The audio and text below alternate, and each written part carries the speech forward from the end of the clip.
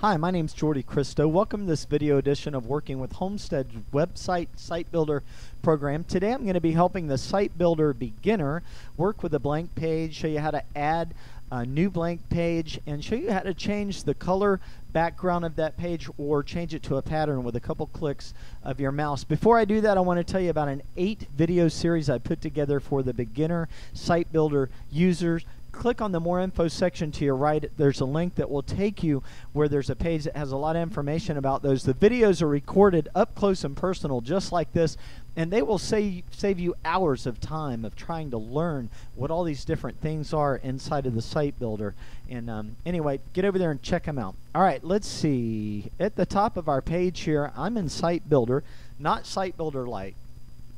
If you click on this new page icon, it will open up a window and we can choose start with a blank page.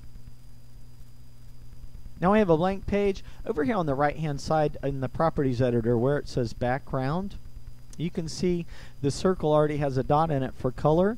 You can select the drop down menu and change the background color of the page, or you can select pattern and change it to a pattern. There's about 20 or 30 different patterns that Homestead has put in here for us. And you know what? That's all I wanted to show you. Make sure you rate my videos, subscribe to my videos, check out that More Info section. All right, have a great day.